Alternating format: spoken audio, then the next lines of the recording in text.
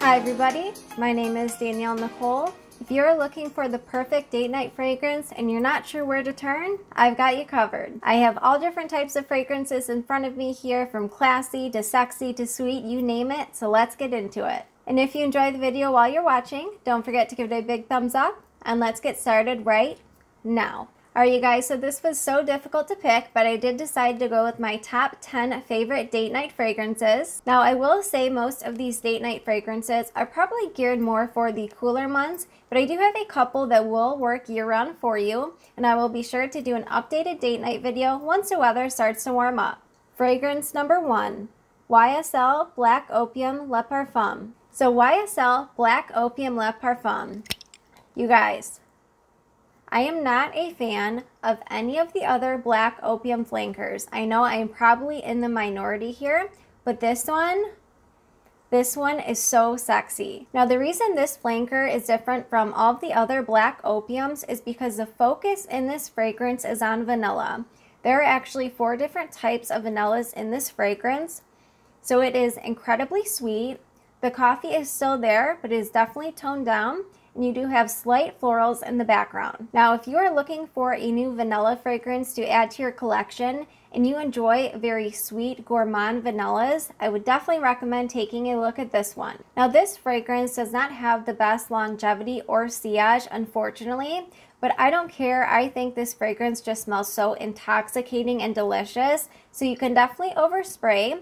And I do find that if you're looking for a fragrance much more for closer encounters, this would be a great one. Now this fragrance will probably shine the most in the cooler months. However, I could definitely see myself reaching for this in the summer, especially for date nights. And again, that was YSL Black Opium Le Parfum. Fragrance number 2, Navitus Venom of Love.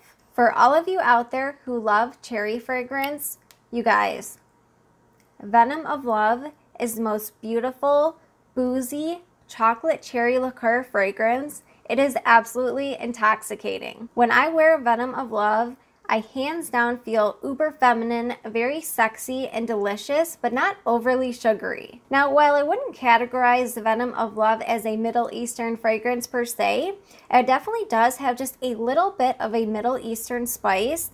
This is just absolutely perfect for date nights. Now, I'll probably be posting this video after Valentine's Day, but if there ever was a fragrance that was made specifically for Valentine's Day, it is definitely this one. You get a boozy chocolate cherry. I mean, what else screams Valentine's Day like Venom of Love? Now, funny enough, cherry is actually not one of my favorite notes when it comes to fragrances. So the fact that this fragrance is definitely one of my most favorite gourmand fragrances says a lot. Now, the other great thing about Venom of Love, not only does this fragrance last and project beautifully on the skin, but I'm telling you what, if you spray your clothes, I find I can smell this fragrance at least a day after. So this is definitely a very long lasting and a great projecting fragrance. So if you like the sound of a boozy chocolate cherry, I definitely recommend getting your nose on Navitus Venom of Love. Fragrance number 3, Navitus Chocolate Queen. Now, not only is Chocolate Queen a beautiful chocolate fragrance perfect for date nights, this has to be one of my most favorite fragrances of all time. When I say this fragrance is absolutely intoxicating, I'm telling you what, I am absolutely addicted to this fragrance. It just smells absolutely divine. Now, with a name like Chocolate Queen, and when you actually take a look at the notes, dulce de leche, fudge, chocolate, you're probably expecting a super sugary, very heavy, rich chocolate fragrance, but I don't find that at all with Chocolate Queen. Now, yes, dark chocolate, that is certainly the star of the show, but I can also pick up the fudge accord, the dulce de leche, and a bit of the hazelnut, so it lends just a little bit of a nutty nuance to this fragrance. But aside from all those very sweet gourmand notes, there's also a very heavy sandalwood and amberwood base. So again, if you are expecting a very heavy, rich, decadent chocolate fragrance, this is not what Chocolate Queen is. Yes, it is gourmand and it smells delicious, but it's a bit more complex than that. This fragrance just gets me in a tizzy, you guys. Whenever I walk by my fragrance collection, if I'm not wearing Chocolate Queen, I absolutely have to take a sniff. Now, not only is Chocolate Queen one of my most favorite fragrances to wear on date nights, but this is actually one of my most favorite fragrances of all time. I just cannot say enough good things about it. I'm absolutely addicted to this fragrance, and let me tell you what, every single time I wear this fragrance to work, yes, I do wear it to work because I love it that much, I get a compliment almost every single time, at least one time throughout the day. Now, even though again, I would say Chocolate Queen would probably be better suited for the cooler months, because this isn't a super heavy fragrance, I could definitely see myself wearing this fragrance when it starts to warm up just a bit. Now, I know some folks have mentioned that Chocolate Queen just doesn't have the best projection or longevity on their skin. And in fact, I actually found that was the case for me when I first received Chocolate Queen. But now that I've had it in my collection for well over a month, I do find the projection and longevity is pretty good. Now, I'll also tell you that the times I've received compliments when wearing Chocolate Queen at work, it has been at least 1 to 2 feet away, so I do find this has a great scent bubble as well. So if you like the sound of a dark chocolate gourmand fragrance, it still has a woody base to it, absolutely hands down recommend Navitas Chocolate Queen. Fragrance number 3, Kayali Vanilla Royale Sugared Patchouli. Now this fragrance is for my vanilla lovers that do enjoy a slight gourmand undertone, but you also enjoy a more complex vanilla. Now this fragrance was actually not a love at first sniff. I did actually really enjoy this fragrance, but when I first sprayed this fragrance, if you remember on my initial review, I got just a little bit of an animalic kind of barnyard patchouli or oud. But the interesting thing, I put this aside for about 2 weeks. When I pulled it back out, this fragrance just smelled completely different. So I'm not sure if it had time to macerate more, but now this is an absolute love, especially for a complex vanilla. Now, even though there are notes like creme brulee, brown sugar, vanilla sur absolute, I do not find this fragrance is a gourmand by a long shot. Yes, you can certainly pick up some of those brown sugar and sweeter notes, but this is not a straight gourmand. You definitely have to enjoy boozy accords because you do get a strong rum, especially on the initial spray, and you also have to enjoy leather. Now let me tell you, when all those sweet vanilla and brown sugar notes mix with that smooth, creamy leather and oud and sugared patchouli, this is another absolute masterpiece. This fragrance is so sexy, so feminine, and whenever I wear sugared patchouli, I just always feel very empowered. Now, at the time of filming this video, this fragrance is limited edition. Now, I never want to create FOMO. There's always going to be more fragrances, so if you ever miss out on one, it's okay. There's always going to be more. But I did at least want to mention, if you are interested in picking this up, just in case it does stay limited edition, you might want to take a look sooner rather than later. Now, if you typically find notes like oud, patchouli, or leather just a bit challenging, but you aren't necessarily opposed to trying those notes, I think Vanilla Royale would be the perfect introduction to those notes, because even though, yes, you can pick up on the oud, patchouli, and leather notes, but because it's also mixed with those sweet vanilla and brown sugar accords, I just find this fragrance absolutely beautiful. Now, out of all the fragrances I mentioned in today's video, if the type of fragrance you are looking for is along the lines of being a sexy fragrance, I just can't think of any other sexy date night fragrance that is perfect like Vanilla Royale Sugared Patchouli. Now for number 5 and number 6, I'm actually going to talk about these together. So these are also from the House of Kayali. So this is Amber, Invite Only, and Burning Cherry. Now, I absolutely love wearing these fragrances on their own individually. However, if I'm going on a date night, I think combining them is pure magic. So taking all of the notes out of equation, what I basically get with Amber Invite Only is a sweet and spicy amber mixed with cinnamon and a sweet cherry accord. Now, there's also some tobacco in this fragrance that I definitely pick up. Now, some people find this fragrance is unisex leaning masculine, but I actually find this fragrance unisex leaning feminine, and that's because even though this fragrance does have some darker notes like tobacco, and I think oud is even in this fragrance, because it's sweet and mixed with the cinnamon, I just find it incredibly feminine and again, very sexy. Now you definitely have to like amber, of course, to enjoy this fragrance, but you also have to like the note of cinnamon. I definitely do pick up quite a bit of cinnamon. Now, even though I do pick up a bit of cherry, that is definitely in the background. Now, on the other hand, when it comes to Lovefest Burning Cherry, again, keep in mind cherry is not one of my most favorite notes, but I just love the way the cherry note is done in Lovefest. And I think part of the reason I enjoy it so much is because even though it's a very juicy kind of dark cherry to my nose, it's also mixed with raspberry. And to my nose, that raspberry just has a little bit of brightness, not too much, but I feel like it really uplifts the fragrance, even though it's a little bit on the darker side, if that makes sense. And I do find the raspberry note in this fragrance, it is just beautiful. It just gives it a little bit of a juicy, bright twist to the fragrance. So while I would say Burning Cherry is a little bit more on the deeper and darker side, I think because it has that kind of bright and uplifting raspberry note, I could really see myself reaching for this year-round on date nights. Now, I really don't get any of the praline note unless it's just there to kind of sweeten the fragrance up, but I definitely do get the Palo Santo, and I think that just adds a beautiful woody base to this fragrance.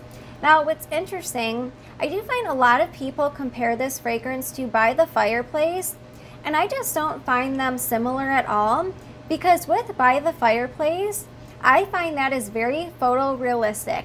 You literally can smell yourself sitting by a fireplace with wood burning. But with Burning Cherry, I don't really find there's much of a burning anything, even in the background, but I do pick up that woody Palo Santo. So I think Burning Cherry is a beautiful, feminine, kind of fruity, gourmand, woody fragrance, but when you mix it with Invite Only Amber 23, this is just beautiful. So if you like the sound of a deep kind of Middle Eastern spicy amber fragrance mixed with a woody cherry gourmand fragrance, I would definitely recommend taking a look at layering these two or just one or the other. Fragrance number 7, YSL Libre Le Parfum. So Libre Le Parfum is definitely for all of my boss babes out there that want to make an impression. So when you go on a date, you are not about wearing those sweet, sugary, gourmand fragrances. No, no, no. You want to send an impression that you are a woman that can stand on her own 2 feet. And Libre Le Parfum does just that. In fact, any of the Libre fragrances, this just happens to be my favorite of the entire line. This flanker is stunning. Now, yes, it still has that lavender accord, but to my nose, it is much more toned down. So even though it still keeps that Libre DNA, I do find the vanilla is amped up along with the orange blossom. So it's just a little bit sweeter than the other flankers. Now, I do find this fragrance is a bit mature in the best way possible. So I actually probably would not have worn this fragrance when I was in my teens or perhaps even my 20s. But I now find this fragrance incredibly classy, very feminine, and definitely again sends that message, listen, I'm a boss woman, not a boss girl. So when I want to send the impression that I am classy yet sassy and still have that feminine sexy edge, definitely recommend Libre Le Parfum. Fragrance number 8, Victoria's Secret Tease Cream Cloud. So I don't hear anybody talking about this fragrance, and I cannot understand why. This fragrance is for my gourmand lovers, but you like your gourmands with a twist. So yes, while Creme Cloud is not necessarily the most complex fragrance on the market by any means, but first of all, I do want to appreciate the bottle. I think this bottle is absolutely beautiful. But this fragrance is so underrated in my opinion. So this is basically a light, whipped, airy vanilla meringue mixed with a pepper note. So this fragrance is basically an airy, fluffy, light vanilla meringue mixed with either white or black pepper. So when I first was testing out this fragrance, I was just basically expecting this to be a straight vanilla sugar bomb. But I don't find that's what it is at all. Again, it's that light vanilla kind of meringue accord mixed with a strong pepper note. So I would definitely recommend testing this fragrance out first, just because it does have that strong pepper, especially in the opening. Now, if there was only one word one adjective I could use to describe this fragrance, it would absolutely be bewitching. I find this fragrance just to be incredibly bewitching. There is no other way to describe this fragrance. It just sends me into another universe. So if my goal is to not wear anything too complex, but I definitely want to lure him in, if you get what I'm saying here, I definitely reach for Victoria's Secret Creme Cloud for date nights. Fragrance number 9, Victoria's Secret Bombshell Passion. Now listen, I am not just throwing these two Victoria's Secret fragrances into this top 10 list just to have something that is more affordable. I absolutely love these two fragrances. Again, this is another beautiful fragrance. Now again, another beautiful bottle. Now believe it or not, I actually do find Passion just a little bit difficult to explain as far as the scent goes, but I'm definitely going to try. So I do actually find Passion, just like Creme Cloud, which I forgot to mention. Both of these fragrances can definitely be worn year-round. Now this is definitely one that I think will really shine in the warmer months, especially the summer, but you can definitely wear it all year long. So I find this fragrance to be semi-fresh. Now if you guys know, I am actually not the biggest fan of fresh fragrances, but there is just something so incredibly sexy about Passion. It's semi-sweet, semi-fresh, but incredibly juicy. So my nose picks up perhaps blackcurrant or passion fruit. Now I know those notes aren't listed because this is, and yes, I can definitely pick up that too. So I will say this is definitely a rose dominant fragrance. However, it has equal parts fruits as well. Now again, even though this fragrance isn't necessarily the most complex, I do have to say this is one of the most sexy fragrances I have in my collection. Now listen, do not let this price deter you. Just because this is an affordable fragrance, this is one of the most beautiful fruity rose fragrances I've ever smelled, and you can't tell me anything different. I just love Passion. So if you are looking for an incredibly feminine, very sexy fragrance to wear for more intimate times, if you're catching my drift, this is hands down the one I reach for almost every time. So I just can't imagine my collection without having these two fragrances. Even out of all the niche ones that I have, I still time and time again reach for both of these for date nights. Number 10, Mugler Angel Elixir. Now this is the newest Mugler Angel fragrance to the line. I did already review this fragrance, so if you missed that video, definitely check it out after this. Now, unlike Victoria's Secret Bombshell Passion, where this is for more intimate times, this is for my more classy feminine date nights. So in my opinion, Angel Elixir is more for date nights when you want to feel a bit more classy. Perhaps you are going out for a more formal dinner. This is a beautiful white and yellow floral fragrance. So even though this fragrance has notes of vanilla and amber extreme, as they call it, and you can certainly pick up those notes, the star of the show with Mugler Angel Elixir is definitely the florals. So this fragrance has those classy white florals that so many of us enjoy, but it's also a little bit sweet and also a little bit spicy. But it's not too much of anything. It's also a bit creamy. So I really just love the way all the notes are blended in this fragrance. Now I know this fragrance is a bit new to my collection, but I have been wearing it pretty much every day since I picked it up. And let me tell you, nothing screams feeling feminine and classy like Angel Elixir, in my opinion. So if you weren't a fan of the original Angel Elixir and you enjoy semi-sweet, semi-spicy, creamy white floral fragrances, I would definitely recommend getting your nose on the new Mugler Angel Elixir. Now for those that are still here and sticking around until the very end of the video, you are the real MVPs and I appreciate each and every one of you. And I actually have a bonus fragrance number 11. Number 11, Dupe Vanilla Baby. Now I unfortunately was never able to get my hands on the original YSL Babycat fragrance. It just unfortunately was never released in the United States. So when I saw Dupe was releasing their inspiration, I knew I had to pick it up. So while I wish I could compare this fragrance to the original, unfortunately I cannot, but what I can tell you is what this fragrance smells like to me. So this is a very dark, peppery, incensey, semi-sweet, very sexy vanilla. Now, the one thing that really is confusing me about this fragrance, so many people mention that on the original, that the scent actually dries down to smell like vanilla ice cream. I don't get that at all with Vanilla Baby. So if any of you have the original, definitely let me know if it dries down to a more gourmand vanilla or not. Now, don't get me wrong, this fragrance is definitely centered around vanilla.